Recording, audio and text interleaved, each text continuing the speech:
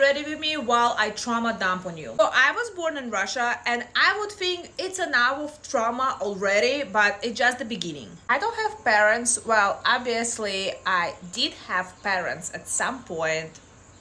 I was born, but my mom left my dad and myself when I was a year and a half or so, and she just disappeared. I started living with my dad's mom because my dad had kidney problems and he had to be in the hospital 6 days out of 7, so he couldn't raise me, obviously. So I started living with his mom. My dad died when I was 7 years old, and my mom came back to my life when I was probably 9.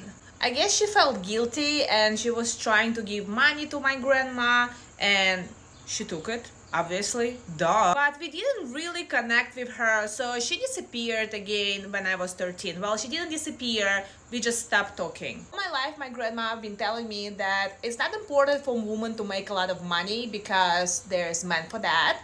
Even though her husband died when she was 45 and she's been working 3 jobs since then because she had to support me and her. All my life I wanted to be the actor or director or journalist, but my grandma was trying to put myself into medical school and I hated it. So I finished high school when I was 16, and at 16 I supposed to decide who I want to be all my life.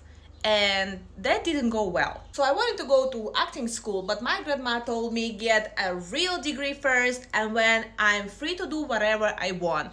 That's a trap. That's a trap all parents tell their kids. So I chose political science, and very quick I realized Russia ain't shit. And it was 2009. And look at me now, I was right. Anyway, in 2011, my grandma offered me to go to work and travel program to USA. And I think she still regret her decision 13 years later. You'll ask me why I think she regretted? Well, because I stayed here and never came back.